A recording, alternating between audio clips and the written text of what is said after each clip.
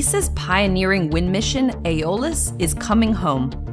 Currently falling at 1 kilometer a day, its descent is accelerating.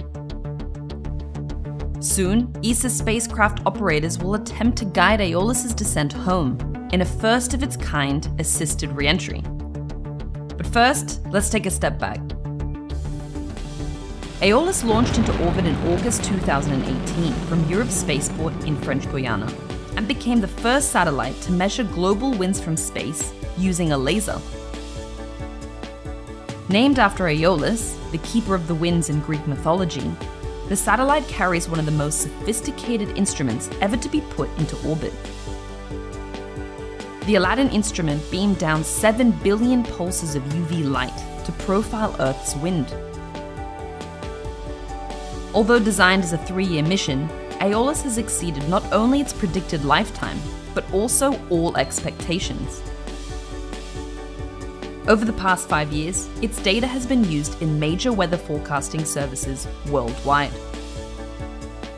It has tracked the Hunga Tonga volcanic plume, improved the forecasting of hurricanes, followed the huge Saharan dust plume, shed a light on Earth's polar vortex, and filled the gap in weather forecasts when airplanes were grounded during COVID lockdowns. Altogether, it has brought 3.5 billion euros worth of economic benefits over its lifetime, and is hailed as one of the most successful missions ever built and flown by ESA.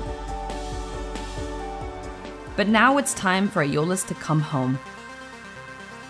Gravity and the grasping wisps of Earth's atmosphere, sped up by solar activity, are dragging Aeolus down from its altitude of 320 kilometers.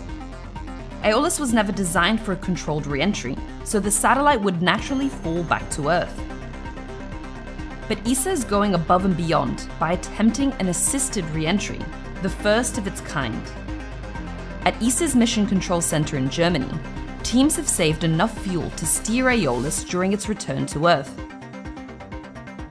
Predictions on when it will re-enter become more accurate with each passing day, a lot of which depends on solar activity. Solar flares and coronal mass ejections are speeding things up. Charged particles in space weather heat up Earth's atmosphere, causing denser air below to rise, increasing the drag of the atmosphere on Aeolus.